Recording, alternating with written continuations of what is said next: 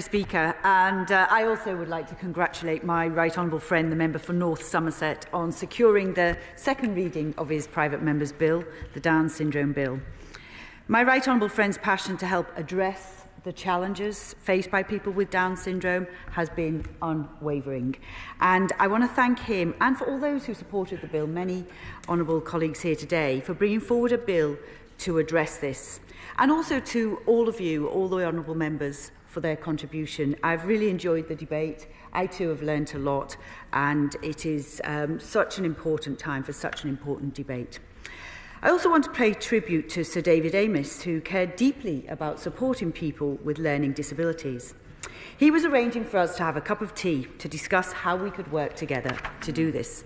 Sadly, now this cannot happen, but I want today to also mark Sir David's passion to improve the lives of all those people with learning disabilities. Now, people with Down syndrome should have the opportunity to enjoy all aspects of our society and to have access to the services and the support that will enable them throughout their lifetime. And I wholeheartedly support the Down Syndrome Bill. Sometimes you are lucky enough to be in the right place at the right time, and this is one of those occasions for me, because my nephew, Joseph Gibson, is one of the estimated 47,000 people in the UK who has Down syndrome. Joseph is a funny and bright teenager. He loves his school, has a great group of friends, and is a huge football fan, supporting Liverpool, of course, and also his local team, the O's Leyton Orient. And most importantly, Joseph is happy and thriving. He's learning, he's developing, and he demonstrates his ability, not his disability, every day, as all young people and adults do with Down syndrome. But my brother and sister-in-law, Marcus and Sarah, have had to work incredibly hard to access the services that have made it possible for Joseph to develop his confidence and independence. And we've heard from many other families who have, and also I pay tribute to those who are up in the gallery today, how difficult they've found it, how much they have been fighting that battle. And I want everybody to know that this bill, our support for it, and everybody's support in this chamber, hopefully those battles will become a lot easier. I know that today people with Down syndrome are struggling to access the services that they need, and I've seen this with my own family. It is not right, it must change, and we will change it. I recognise that the legal duties and frameworks are already in place to ensure services are tailored to people's needs, but we know this does not always happen for people with Down syndrome and their families. There is a pressing need to raise awareness of the unique needs of people with Down syndrome and how they can be met, so that public authorities know how to meet their existing duties and so people with Down syndrome can thrive in their community.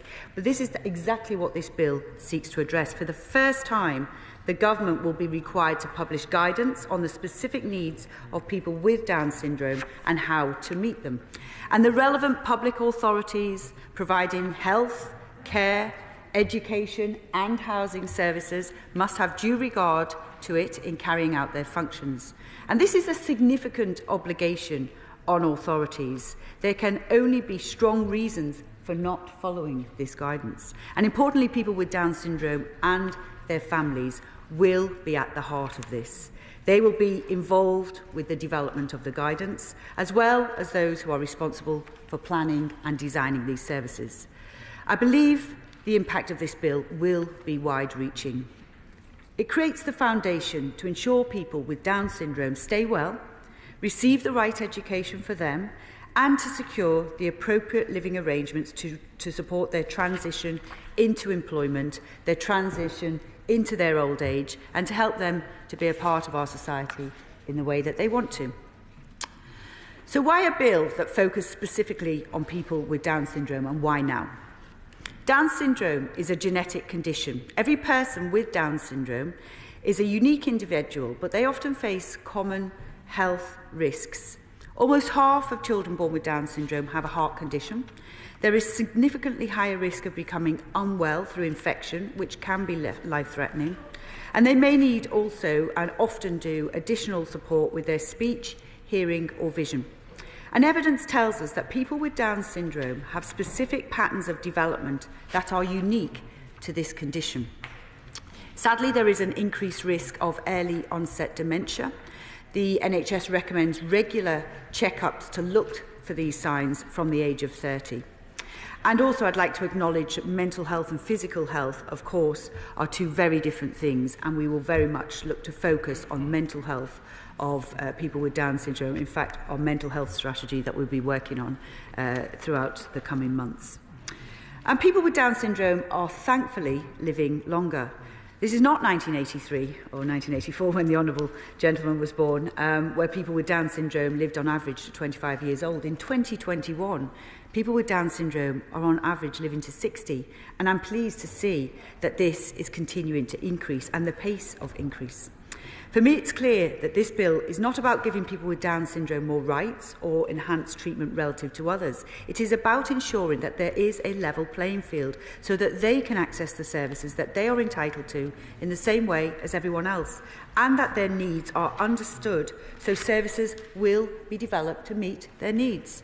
I fully recognise, with respect to redress, that despite the legislation, there may be still occasions where people with Down syndrome and their family do not feel that their needs are being met, and there must be clear, accessible and fair processes for people with Down syndrome and their family to raise concerns. We want people with Down syndrome and their families to be able to resolve concerns with authorities directly, and these processes should be easily navigated and not at great cost for families. We're considering how the routes to redress are working for people with Down syndrome and whether they are delivering the outcomes they need, but it is essential that we get this right, and I do anticipate returning to this subject as the bill moves through the House. And this is a hugely important bill for all the reasons I have spoken about today. I recognise that providing the right support for people with Down syndrome is a matter which resonates across the whole of the UK, and we've had some contributions from other parts of the UK today. But the scope of this bill, I'm very happy to give way.